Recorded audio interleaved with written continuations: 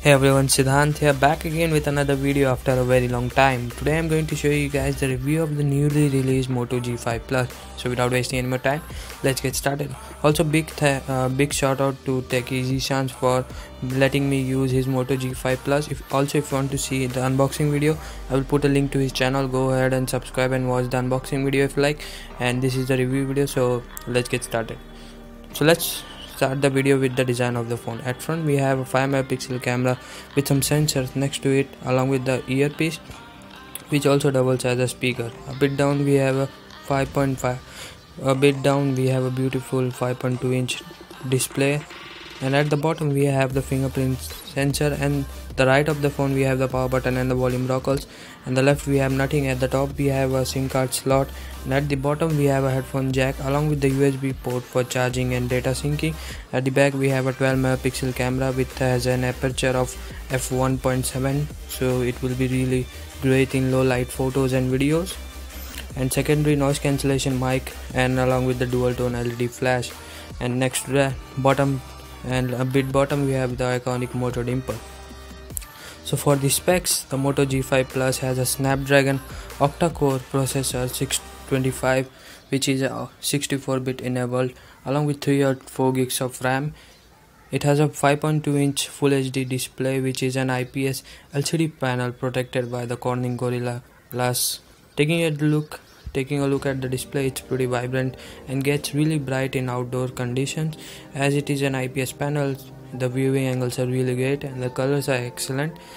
No complaint at the display department. For storage, the device has 16 or 32 GB models, and the phone is priced at around 15,000 and 17,000 rupees for respective models. Now talking about the performance, the Moto G5 Plus can handle any day-to-day tasks with ease and can handle any high-end graphics intensive game, which is not surprising considering its specs. Anyway, the battery life on this phone is good. It has a 3000 mAh battery and time of roughly 3.5 hours. However, if you are a high-end user, it may not last a full day. Now let's talk about the camera. The Moto G5 Plus has a 12 megapixel camera which can record videos in 4K. Yes, 4K, and it can shoot slow motion videos at 120 fps. The camera app UI is same as the Moto G4 Plus, and the shutter speed is really fast, so you can get some really cool shot. And yeah, the colors are really good of the camera. There is excellent amount of details present. The low light image also is really good. Here are some samples. Enjoy.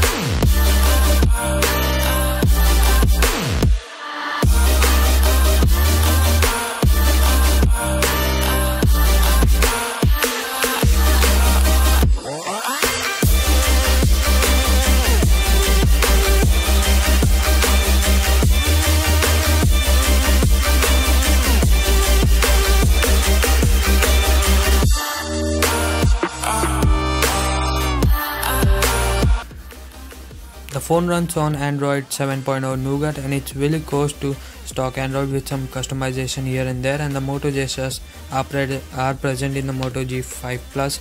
with one of the unique feature called one button navigation. With that you can customize the fingerprint sensor, which lets you swipe left so you can go back on a home page or anywhere, and you can swipe right to move forward. It's fully customizable and a really great feature which get rid of the on-screen buttons. And yeah, this was the review. So if you like this video, make sure to hit that like button and let me know what videos should I make in future. So yeah guys, this was basically it. If you like this video, make sure to hit that like button, and thanks for watching. I'll talk to you guys in the next one. Peace.